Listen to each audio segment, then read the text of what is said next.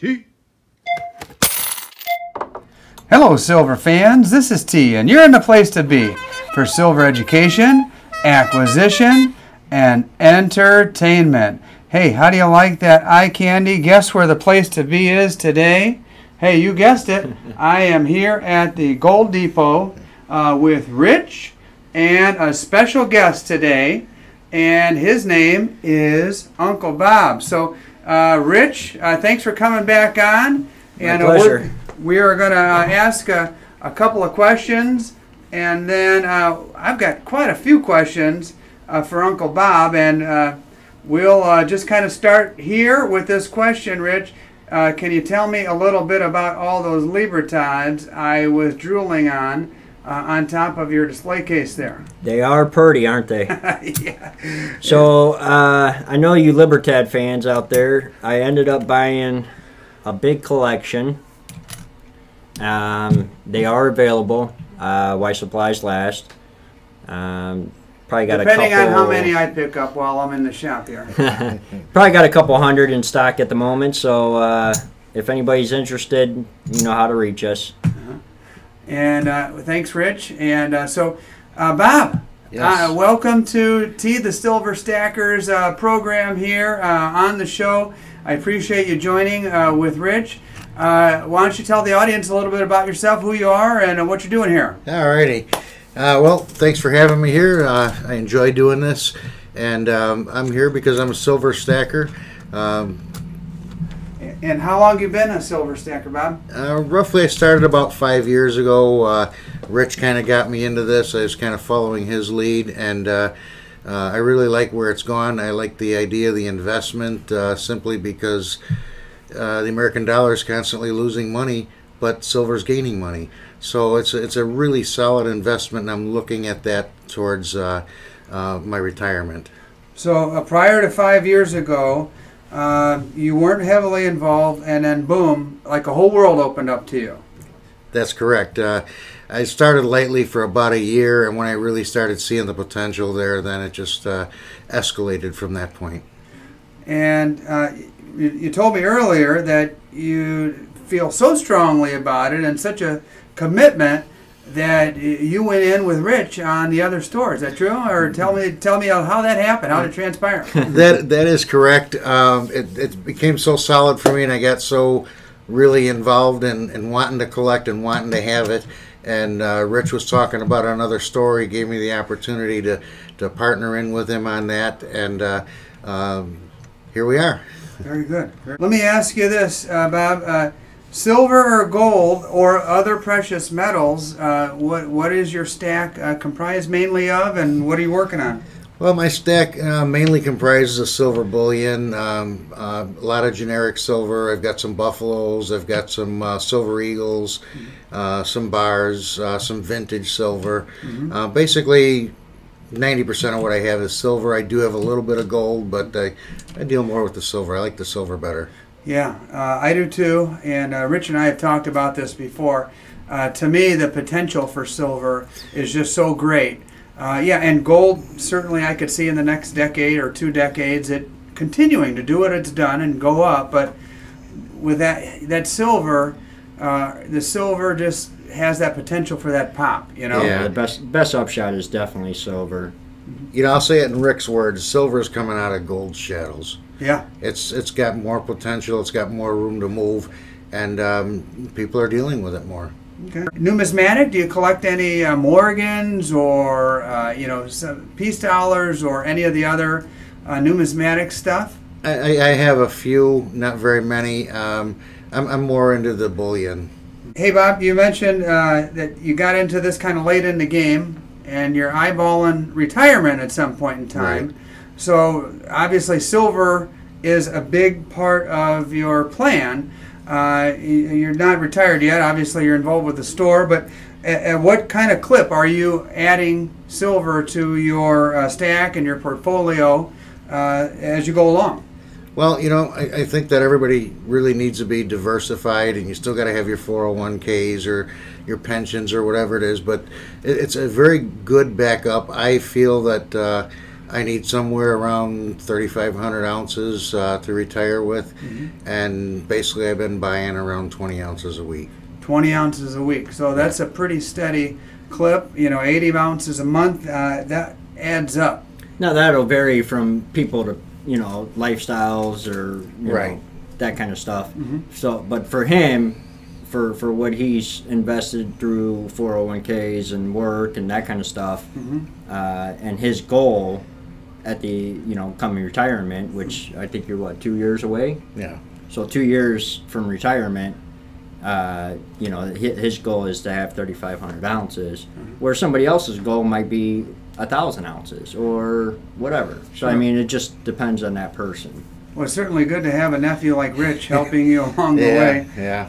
This would probably be a good opportunity to tell the audience that at T the Silver Stacker, Rich from the Gold Depot, and Uncle Bob, none of us are financial advisors. And we're That's just correct. explaining what we do and why. And if some people glean some information off that might be helpful to them, awesome. And so take it for what it's worth. 3 guys sitting here talking that believe in silver. So let's talk a little bit, Bob, about the end game, cashing out. Just curious, do you plan on cashing out all at one time and say, hey, I'm putting all my chips in the middle of the table and I'm done? Or do you plan on just kind of taking that stack, building it, and then at a certain point in time, milking it for all it's worth and just cashing out little by little? Well, here's my idea. I mean, my other investments are going to support my day-to-day needs, and the silver I'll take as I need for vacations, travel, or anything that might want to pop up or something like that to make my life more comfortable. And of course, it'll pay some bills too as we speak, but that's primarily not what it's for. It's for the entertainment of my retirement. It certainly is. What if it went to $500 an ounce? I'm going to be very well entertained. Good one. I tell you what, it is a fabulous way to save for retirement, in my humble opinion. And after seeing those Libertads, I mean, what's not to like? I mean, you're saving, you're basically buying real money with your paper money that you can, in your case, my case, all of us look at and admire and peek at, and it's physical, it's real, it's right there for you to look at. And it's sure, like those Libertads, I can't take my eyes off of them, and I'm going to be digging into that in just a little while. But hey, Bob, thanks for sharing. Any other tips or advice? Now, from a guy who's been in it just 5 years or so, things that you've learned along the way. I mean, like for example, these YouTube videos. You were complimenting me a little bit earlier, and I'll tell you, I took some bumps along the way. My first videos were not very good. They were pretty bad, actually. And I learned a lot along the way. Not that I'm any good now, but I did learn a lot along the way. In your 5 years, anything's come to mind that where you learned along the way, where you made a mistake or a misstep here or there? Yeah, I have had a couple of missteps. Like I bought some silver that really wasn't silver. But fortunately, I didn't invest a lot in it. It was just a few ounces, and I didn't know any better. So I've learned now, early how to on, test silver and what to look for and watch for, and in vintage silver versus new silver, rounds versus bars. I guess it's just kind of what you like. Soft silver. Where'd you buy that fake silver? I actually bought it online. Oh boy! I bought it through eBay. Aye. Yeah, okay. That was a big mistake. Yeah, I've had mostly decent experiences on eBay, except for one. I bought a Libertad on eBay that I'm still sore about because it never showed up. It was a 2020, and lesson learned. And just today I was on there looking. I'm a baseball fan, and I saw advertised a pure silver Ken Griffith Jr. Silver medallion, and as I took a very close look on it, I never saw .99 or fine silver or anything, any markings that would indicate that it really was, silver. So I passed on that one, but I kind of wonder. A lot of those are going to be marked on the rim, though. Are they? Yeah. Okay. The price was real low though, Rich, and that was like a big red flag for Yeah, me. if it's too good to be 1 true, ounce it pure is. silver for $24. And It's too good to be true. It ain't yeah, real. and something that cool and old and vintage from the 80s. Right. Yeah, I was tempted, but I passed. Yeah. You know, one of the other things I didn't mention is I've lately been getting into the hand pour stuff. I really think it's kind of cool. It's just different, you know, unique. Yeah, it's. So I kind of like that. The guys I've watched online have taken it just to great levels, Yeah. and really the art that's involved with that and the skill, you know, to pour that molten silver into the molds and then do what's necessary to make it look right. It's artwork. Artwork. It takes a ton of skill. It goes back to my old saying is, you know, even though you're stacking for certain reasons, whether it be stacking for your retirement, stacking to hedge your other investments, you always stack what you like too. Mm-hmm. You know, you're always adding that stuff that you like, and in his case, it might be hand pours or you know, stuff like that. So you're here hanging out with the nephew, and you're gracious enough to come on my video. Tell me before we close up a little bit about the Griffith store. How long you guys been open? Well, we opened it in February, so February 1 was our grand opening. Got off to a little bit of a slow start, but I think now we're getting some inventory, and we're building up a customer base, and we're getting more traffic. We've probably tripled the traffic along the way up to this far, and so far this month we've really been doing good comparative to the last few months. You're going in the right direction. Going in the right direction. Where's it located? It is located off of 45th Street. Griffith, 45th and Forest Drive. Yeah. In Griffith. All right. Well, I'll throw the address up on the old screen so people can check you out. Awesome. And stop in there. If they can't make it all the way down here to Crown Point, they could find you up north in Griffith and you know, do some shopping over there. What kind of demographics do you have walking in the door? Is it older folks? Is it younger folks? A whole mix? It's a pretty good mix of everybody. I mean, we see just as much young people as we do older folks, and women as well as men. I mean, we get a good mix of just about everything. I got to ask you, on May 1st, did you see people, you know, coming in the door left and right for that the so-called silver squeeze, or was it just like a normal Saturday for you? No, it was a little busier. I wouldn't call it a pop by any means, but I would say, yeah, we did see probably 5 or 6 more customers than we would normally. What's normal in a day over there? 4, 5 maybe. So you have a slow crowd right now. Right. But it's consistent to where in the beginning it wasn't consistent. We'd maybe see 4 or 5 a week for the first month that we were there. Mm-hmm. So, you know, we can depend on that just about every day now. Well, that's good. That's good. Well, I passed by the shop and I know where you're at and kind of tucked back in the corner. So hopefully this video will help get the word out and have people come visit you. That would be fantastic. So, hey, before we close up, Rich or Bob, any final thoughts, any topics that are big right now? No, I mean, I kind of wanted to cover this just because, I mean, we get an abundance of phone calls with people asking a lot of questions. A lot of people just retired or coming up on retirement that either have not been buying gold and silver, they're looking to buy gold and silver now.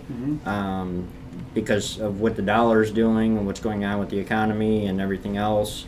So I asked T that, you know, if he would be kind to throw this up because I think it's something important to talk about, and buy your precious metals now because I think that it's really going to go. It's going to take off, and, you know. When I listen to financial programs and even just regular news programs here and there, and there's something in the air, there's a vibe throughout the country. People are worried about inflation. They're worried about the money printing. We've seen more and more lately with whether it's child tax credits or a new stimulus that's being proposed. Just the money machine just keeps churning out money. So people, I would imagine, you know, in your age demographic, Bob, you know, don't want to see everything they've earned go up in smoke. Exactly. But to your point, again, we're not financial advisors, and I want to make this very clear. I wouldn't encourage people to cash out their 401ks to buy silver or gold or anything like that. But just buy it to back it up. Right. It needs to be a part of your portfolio, is what it is. It really, it's strong enough today where the news is out there, the word is around, and people need to react and people need to invest in it to secure their futures. Yeah, and like we said earlier, none of us are financial advisors, but I will go as far as to say this. I've talked to enough financial advisors in my day to know that none of them would steer you away from gold or more recently silver. People are seeing the potential there, and they'll vary on the percentage that they tell you that your portfolio should be comprised of. A lot of them will take 5 to 10% as like the standard, but I'm sure both of you guys have seen there are some people that walk into your shops that have never bought one single ounce of silver or gold in their lives. Speaking of financial advisor, right? Honest to God truth, we have a financial advisor that works at a big bank. He's here every day. Wow. Is it that guy in that suit? Yes. I know who you're talking about. He is here he comes every to our store as well. day. Really? And he buys silver every day. I saw him when I was shooting the video and he is for Matt. a financial advisor, investments for a big bank. Okay, good to know. All right, guys. Well, I'm going to do some shopping here, and you guys are kind enough to stay after hours. By the way, Rich, I am going to show some of the B-roll footage of the inventory you have today. I don't know if I've ever seen it this good. I mean, you've got... We are also... we will resume doing our live Facebook auctions starting this Friday at 7 p.m. Our Facebook live auction group, it's the Gold Depot live auctions. Okay. You have to be a member, and we'll go live this Friday at 7 o'clock. All right. Well, you send me a link, and I'll put that link in the description. Sounds so good. people can simply click right on it and boom, get in there. Good. And my commission won't be too heavy, Rich, but no, I'm just kidding. We'll give you free shipping. Oh, yeah, right. Come down the block. You'll pay for my gas from my house to here. All right, guys. Hey, we're going to end on that. To my viewers, thank you so much for tuning in and watching today. And best wishes on building your stack. We'll leave it at that, guys. All right, everybody. Thank you. Okay, guys. Hey, every time I come into Rich's shop, I find something that I like. And today was no exception. You saw all those Libertads. And boom. 1, 2, 3. That's what I am walking out the door with. Hey, once again, guys, I appreciate you watching.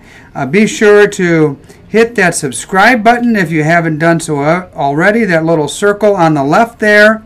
And if you want to see more of my interviews with Rich, Bob, Matt, and the gang here at the Gold Depot, be sure to click on that playlist to the right.